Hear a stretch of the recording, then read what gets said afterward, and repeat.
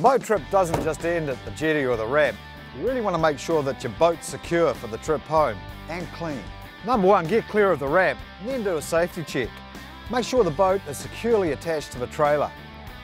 Make sure the safety chain is secure. And while you're here, just double check the trailer attachments to the truck. So check the driving lights. Get your mate to turn the indicators on. You come around the back and have a look. Right. Attach a safety flag to the prop that's sticking out the back.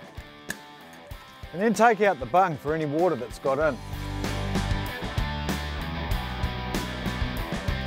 Don't leave your rods standing to attention. It's not so flashy if they get snapped off or fall out and get dragged behind the trailer.